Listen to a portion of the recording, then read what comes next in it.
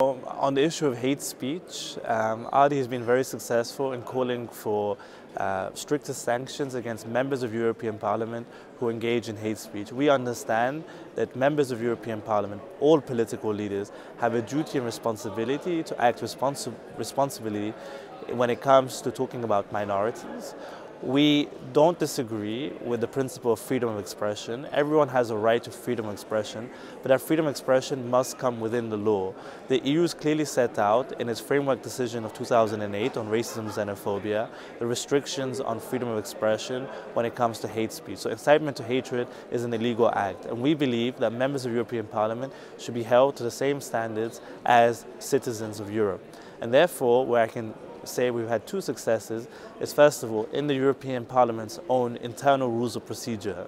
These are the rules that govern the work of members of European Parliament and their behavior.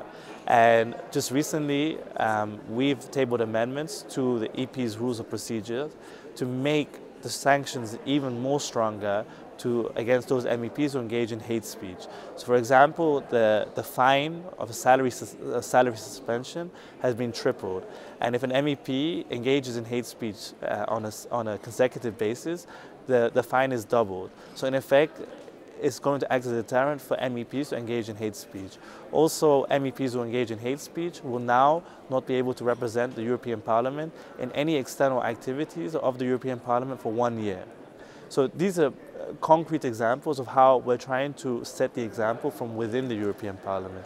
Just 2 weeks ago, we also saw that the parliamentary immunity of 2 members of European Parliament who engaged in hate speech, one against my own boss, the former Italian Minister of Integration, Cecile Kyenge, when one of the MEPs from the Italian far-right party, the Lega Nord, called her an orangutan and referenced her to being a monkey. Well, when he tried to have his parliamentary immunity upheld, the European Parliament decided that his actions didn't constitute the activities of the work of a member of European Parliament, and therefore his parliamentary immunity was waived, and now he's going to face the trial at the Court of Milan.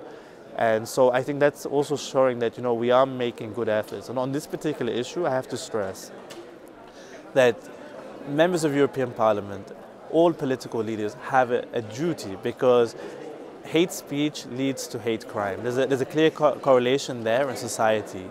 And the important thing here is that members of European Parliament have to understand how powerful their words are when they're reaching out to European citizens. And if they don't act with responsibility and with care, we will see a rise in hate incidents against vulnerable minorities who are already feeling threatened. We've seen what's happened with Brexit.